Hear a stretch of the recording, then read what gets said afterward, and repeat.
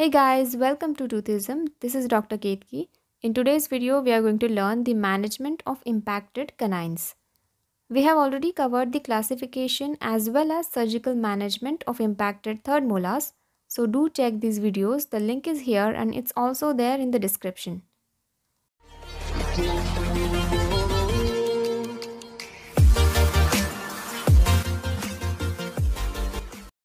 A canine is considered as being impacted if it doesn't erupt even after complete root development, or the contralateral tooth is erupted for at least 6 months with complete root formation.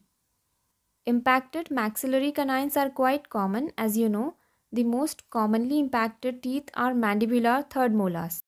After that, it's maxillary canines who have got the second rank in frequency.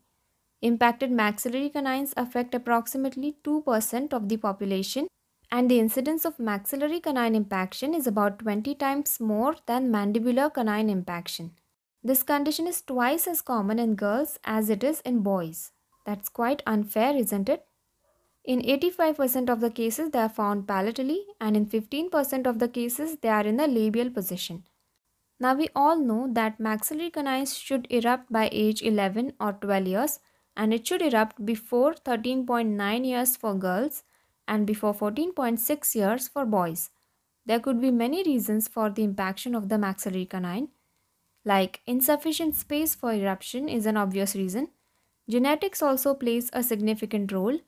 Studies have shown a higher incidence of palatally impacted canines when there was a missing lateral incisor or when there were peg-shaped lateral incisors.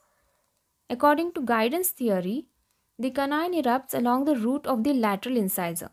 So the lateral incisor acts like a guide, and if the root of the lateral incisor is absent or malformed, then the canine may not erupt, as there is no guidance for eruption.